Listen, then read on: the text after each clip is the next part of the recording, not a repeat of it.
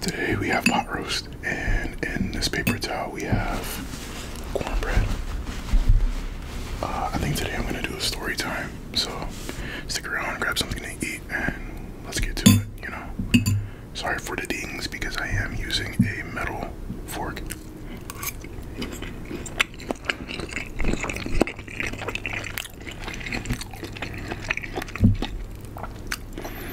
I'm gonna try to be careful, okay guys?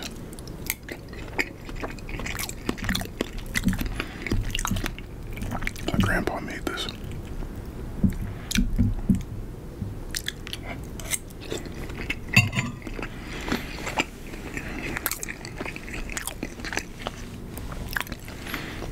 I guess it's kind of weird because, you know, kind of shows the distinction between what he grew up eating and what I grew up eating.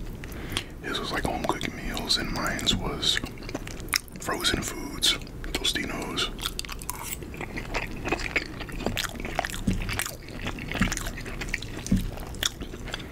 Stuff like that. But anyway, I think I'm going to, you know, tell you guys about my experiences in college.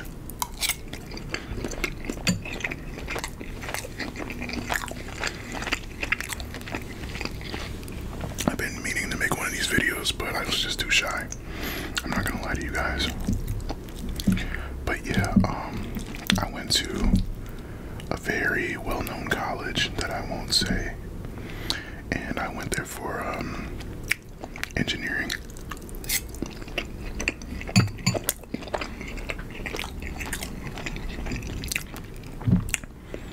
I also have a tea.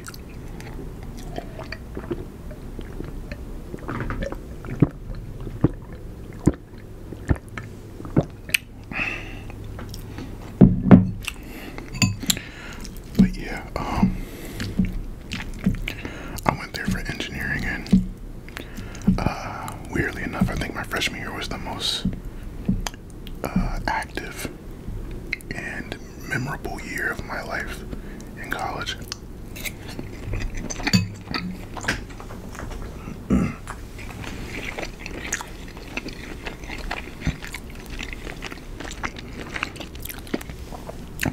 I think just because I surrounded myself with a lot of extroverted people. Well, as you guys know, I am not that extroverted.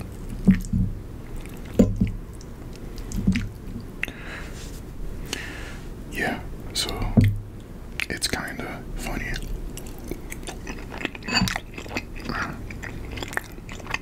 I'll mute that.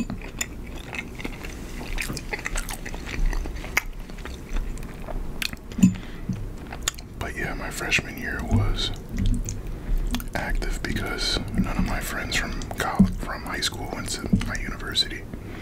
They went to more in-state schools.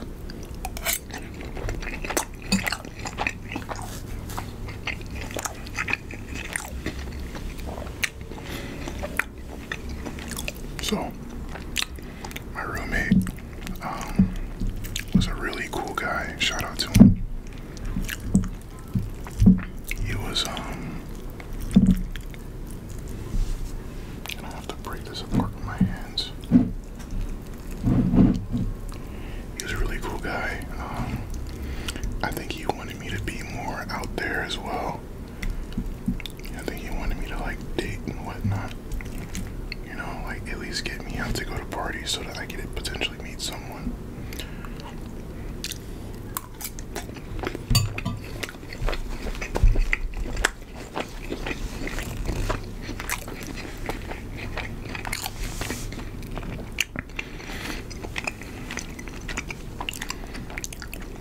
And actually there were people who were interested in me, but I was too dense to realize it back then. I think this also came up because I was talking with people on Discord, and we kind of started up a conversation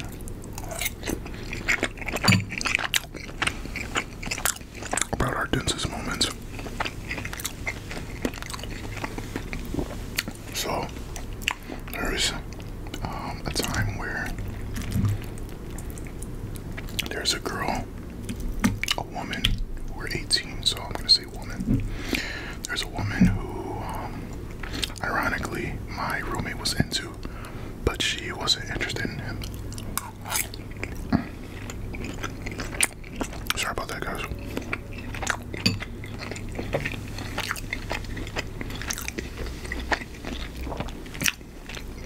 Yeah, he was very interested in her, but she wasn't that much in him. But then one day she started texting me, and you know, me and her became decent friends. And I think the one hint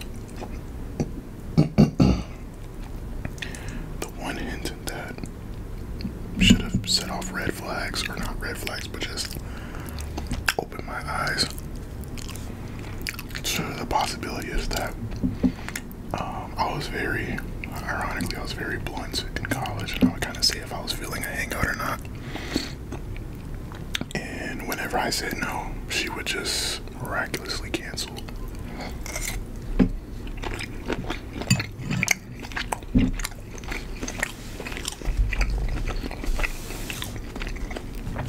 The big one was when she was hosting a party at her place, and when I said I didn't go, she just said, "Oh, okay, well, you guys can have the living room," because she lived in an apartment.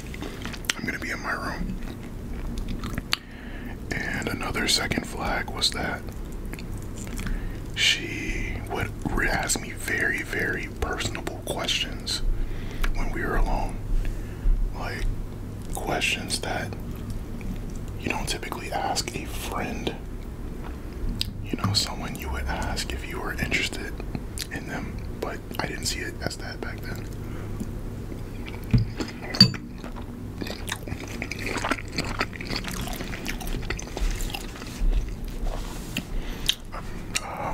I'm just gonna slice one of these paper towels in half so I can wipe my hands. Sorry about that, guys. I'm back now. Where did we leave off? So yeah, she would ask me pretty personable questions when we were just by our lonesome together.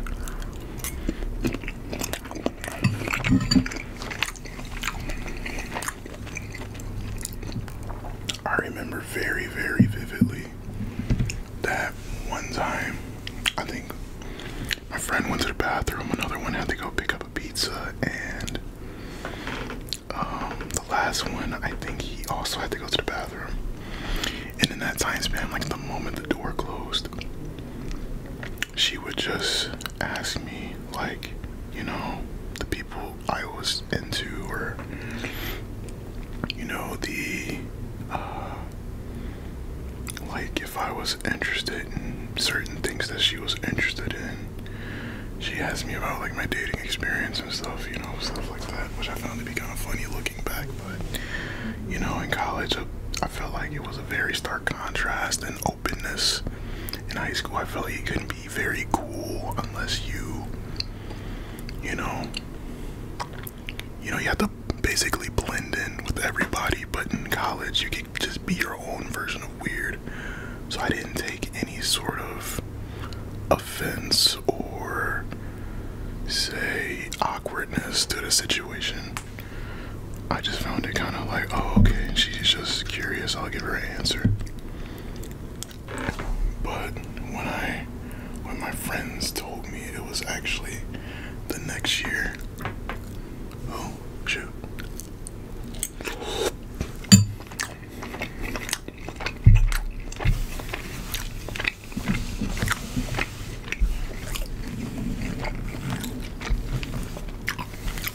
next year, and she got a boyfriend, and her boyfriend looked like 80% of how I looked, which I found to be funny. But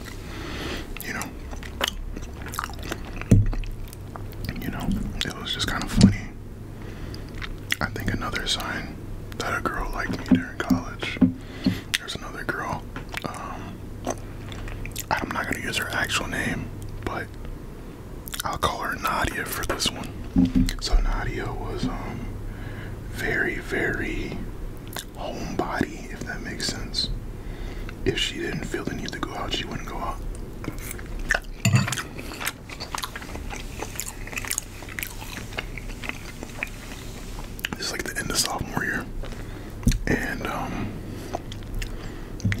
think this is when Stranger Things came out, for at least for us, or the second season. I'm not entirely sure, but she would come over to watch with me and some other friends. But I think the biggest time came when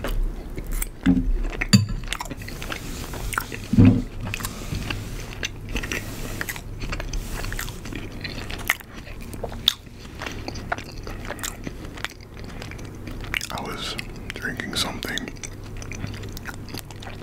and she wasn't familiar with it, and long story short, she ended up just finishing my drink, and I was like, you know, I put my lips on that, and she was like, okay, I know, I just really wanted to try your drink, which I found to be kind of interesting, again, because you know who does that.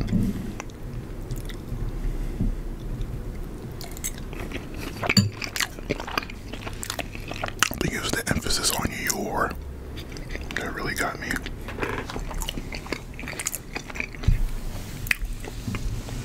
Because I wasn't the only one who got that drink.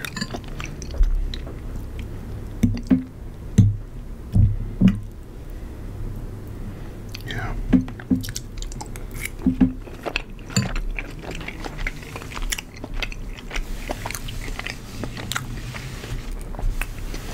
Don't worry, I'm gonna get to the cornbread. I just kind of forgot how good my grandpa cooks. Like, it doesn't look the best, but it's pretty decent. It's pretty good.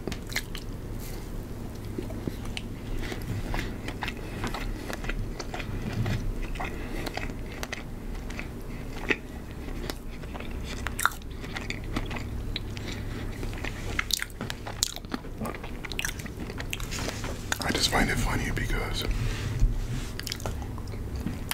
I feel like since he doesn't have that many taste buds anymore, that many taste buds anymore, that he kind of has to guess how much to put in each, in all of the recipes, because he doesn't write anything down.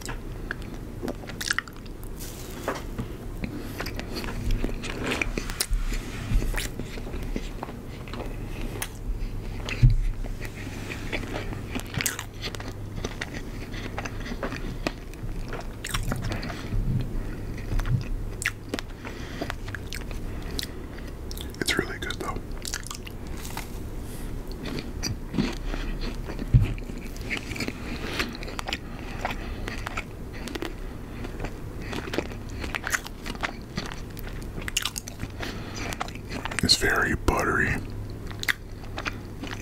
very soft, and the edges have like a crunch to them that I like.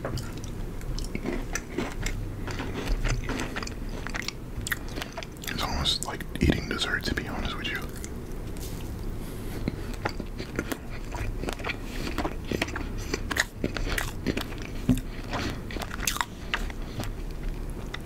I like it.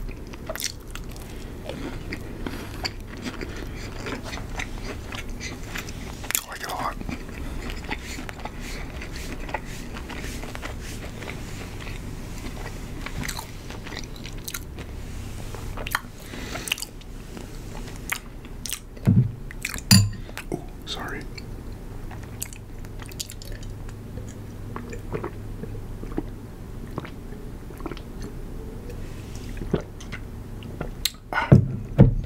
Alright guys, that's gonna do it.